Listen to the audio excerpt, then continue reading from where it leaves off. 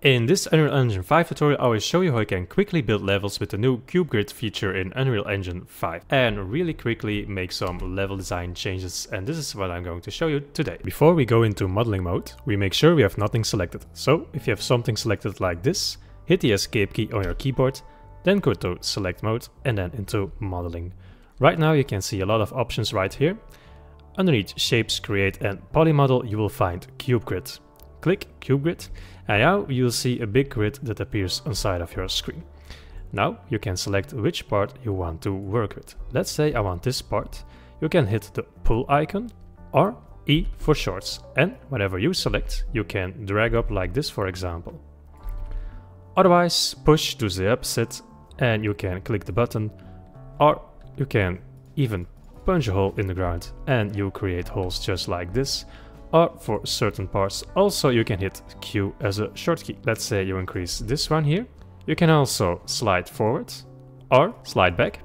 So now when I now hit pull or E on my keyboard, it leaves some space. And flip, so let's say I slide back now, and when I hit flip and I hit slide back, this flips the side that I can pull or push in, just like this. So here are some more shortkeys. For example, we can also go into corner mode. So let's say we want to create a ramp here. I have these ones selected, for example, so I hit corner mode. Right now I get these vertices, so whenever I select these vertices with shift click or just drag on top of them, I can also hit E to pull up or Q to pull down, and then that way I can create some ramps. And I can hit done when I'm done with that one, or short key you can also hit Z to go in and out of that mode. Some more shortkeys right here, for example. The toggle corner, we also did that. E and Q to pull up and down for this resize grid. Control E or Control Q. This also works here, the blocks per step. So for example, and I go into here. And now I, instead of 1, let's say I move this to 5. You can really see I can get big blocks. You can hit this arrow to go back. So now it's back to normal. You can also increase the power of 2 here, so you can get different dimensions, or you can also scale down a bit. So when you want to work really small, you can make these fine increments and also push them down like this. Also hit the arrow to go back to that once again. Another one is the Gizmo. So for example, let me pull up this for a bit. And then when I hit R on my keyboard, I will get this Gizmo.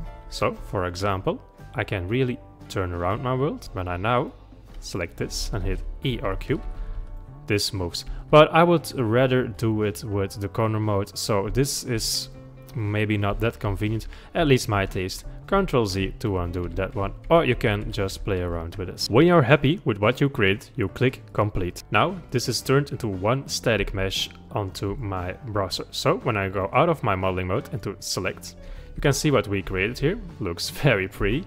Now it's just for testing purposes. I also recommend you just test out this a bit, and you can get your player start. So you can here grab your player start, and then there it is. Drag this up, make sure it's above the level, hit the end key on your keyboard, E and D. And now you are inside of this level that we generate, and you can test out if this slope is good enough for you and if this level design works out for you. Okay, now when you go to your content drawer, inside of content, third person, maps, we have now a tab generated, and then a name. And in generated, let me go out a bit, let's dog this in the layout. Now I can also drag this into my Unreal project. It is the exact same as the one I had before. So let me pull this right here, for example, next to this one. But let's say I want to make some changes. So let's go right click, and then you can duplicate or Ctrl T and name this Cube Grid 2, for example. Now when I drag this inside of my level, let's also push this more down. When I make changes now, these are the first one and this is the second one. So let's have this one clicked. Then when I go back into modeling mode, but now I have this one selected, and then let's say I can deform it a bit. So let's click this one, for example. And I can really push this one out. You see, I'm dragging out with my mouse, but these are, you can also go back into the cube grid mode. And let's punch some holes and then some upper here with E. And then hit complete. You see, I really messed this up now. But watch when I go out of this. You see these weird shapes here on the left and the right. But nothing changed here. That's because I duplicated this. Or I can make a child. Now that's more with blueprints, but you get the point what I'm seeing. So everything from here is changed in the one I had first.